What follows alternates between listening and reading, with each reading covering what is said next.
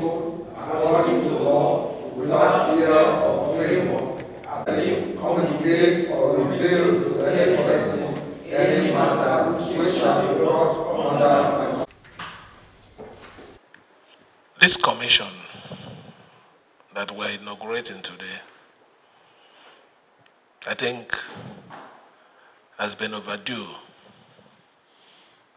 because some time ago, about this time last year, a similar thing happened. And because we believed that we are one family, that whatever differences we have definitely will be resolved internally. But it has become very clear that rather than get close to the path of peace, that this state is gradually turning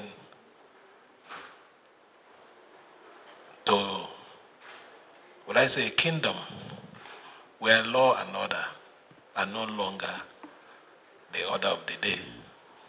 And we can't fold our hands and allow such a thing to happen. On the 5th of October, about 4 days ago, we had an election in this state. Before the election, we also had, from a lot of quarters, songs of war, threats. But we never took it serious because we believe a local government election is the prerogative of the state government. It has nothing to do with anybody, anywhere that is outside the confinement of our state. And for that reason, we believed strongly that whatever it is, we could manage it to produce the purpose of that election. But it became very unfortunate that after the election, even while the election was going on, several things happened, which we managed, thinking it was going to end there. The day after the election, there was also more threat from people. And we also thought it was just a normal threat, believing that it was not going to be out of hand. But it's really unfortunate that on Monday, yesterday, that we recorded one of the things that happened between 2014, before 2015 in this state, when courts were being bombed, when people's houses were being dynamited,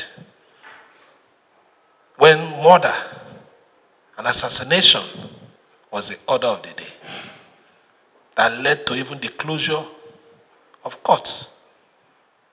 We can't fold our hands as a government and allow it to occur again or repeat itself in this state. So I've decided to take this action to find out the immediate and remote causes of this.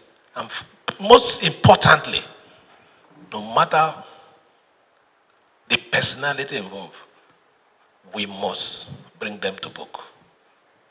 So this assignment is a very, very important assignment. It's an assignment that, if it is not done rightly, will give this enemy of the state opportunity to continue.